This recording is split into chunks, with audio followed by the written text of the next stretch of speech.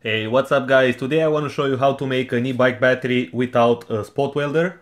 As you might know, the reason of using a spot welder in the first place is to not overheat the cells by placing the soldering iron direct on the terminals and therefore decrease the capacity of the cells or even destroy them. The idea is to reuse the nickel strips from already spot welded battery packs, power banks, laptop batteries or whatever you can get. So as you can see, I've got here a bunch of power banks, which once I got them, I measured their initial voltage and mark it on each power bank. Then I fully charge them and let them stay fully charged for a few days. Now in order to test them, there are a couple of things you can do. First, try to charge them again. And if they do charge, it means that one or more cells cannot hold the capacity over time and therefore don't use the battery pack. Then measure the voltage after they have been staying fully charged for a while. And as you can see, I marked on each power bank the final voltage. And I also removed the ones which are below 4.1. For example, this one was 4.09. And since these power banks are connected in parallel, I can just place the probes of the multimeter on the terminals over here. And as you can see, we've got 4.09, which is below average of the rest of the packs.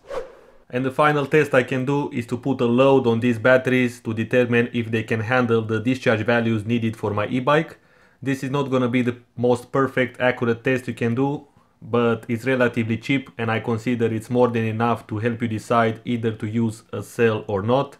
So I'm gonna take each power bank one by one and I'm gonna start to remove the plastic case and anything around the cells, except of the nickel strips, of course.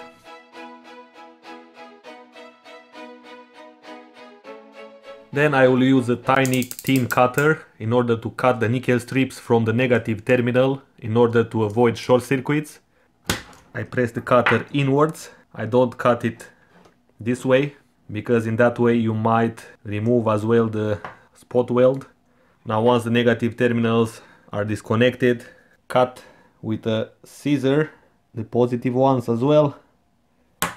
Just go for the middle and you will have enough nickel strip in order to solder on. So now we've got these four cells separated and we knew that the whole power bank had 4.14 volts. So now I'm gonna go ahead and test the voltage on each cell, which is quite important because sometimes one cell can be lower than others, and what it will do is it will pull the power from the rest of the cells and decrease the voltage. But as you can see on this power bank is not the case for that. Now the final test I'm gonna do, as I said, I'm gonna put a load with this cell tester. Now let me show you a little quick how it works. You just have to connect it to a 12 volt supply. When you buy it, you get this paper with a lot of instructions if you need them, but it's relatively easy to use.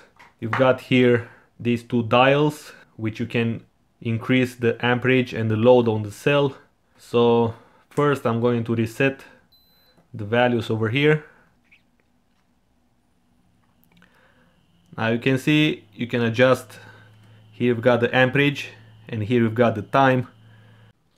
And basically this cell can handle a quick 10 amps discharge for a few seconds and then it drops to around 7 amps in average, which means that for a nominal 36 volt battery setup I will get around 420 watts quick discharge, and that's when the battery will be fully charged with 42 volts.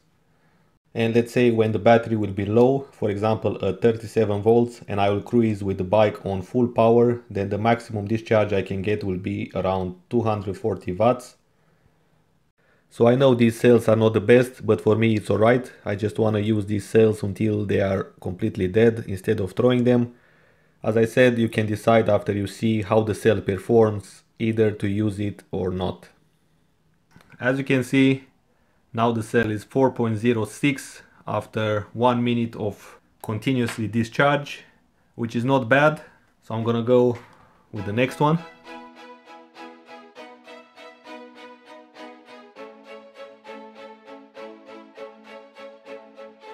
Alright, so after I tested each cell, all of them look good. It was a long process, but here we go. I've got here the cell supports, so I'm gonna begin to place them. Now basically you have to align the nickel strips because on top you will have to solder the copper wire.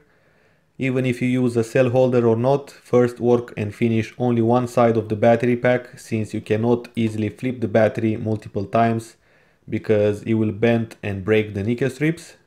So I can begin to split the nickel strip in half with a scissor so I can place the copper wire in between.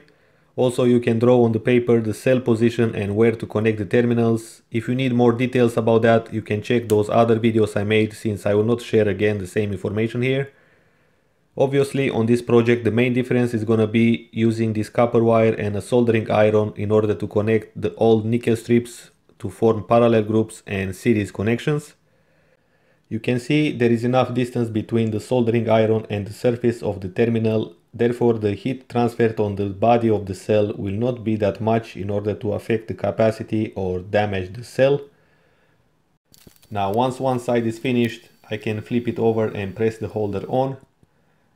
I complete the series and parallel connections, which looks like this.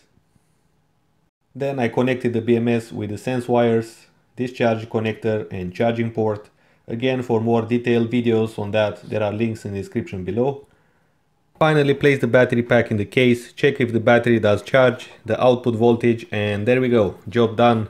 This battery was made just with common tools and materials except of the cell tester, which is not absolutely necessary by the way.